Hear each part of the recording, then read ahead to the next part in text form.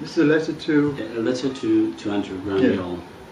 When you say of people like Conti and Walsh, to people I feel tremendous sympathy for, by the way, that, and you're quoting, however much I may deny them politically, they are part of my past and I cannot deny it. End of quote. What exactly do you mean? Yeah. Could you try and help me understand where I'm so wrong in regard to Walsh and Conti? This is the way I see it. I'm sorry, I'm reading it from Molly. I know. No, exactly. Yeah. Both Walsh and Conti were people who had perfectly legitimate political ideals and ideas. I have found nothing in Walsh that could possibly justify what happened to him. I know little about Conti, but I know people who knew him, and I must insist that there is nothing that I know of him that would justify what happened to him.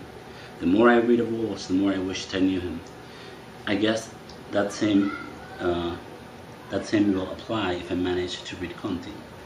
But you kind of hint that they are the same as the military thugs who presumably murdered them. Why should you think that you have to deny them? I can only assume that you knew that they really rather approved of the killing of people.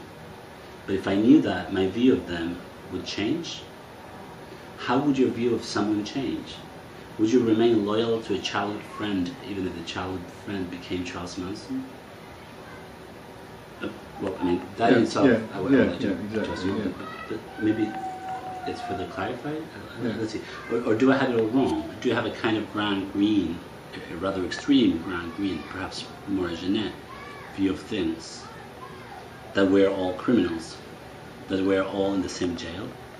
If so, why should you be repelled by Buenos Aires, as well as fascinated?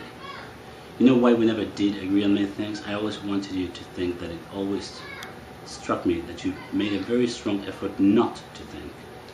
I think it's so very important. I think very badly, but I could not live if I did not think. Here I quote an ancient Greek, Socrates, according to Plato, said that an unexamined life is not worth living. I have a feeling, and here you have every right to feel outraged, but it is well meant, that your condition as an Anglo-Argentine makes it almost impossible for you to think about Argentina, except Argentina's recent ills. Right, except of Argentina's recent ills.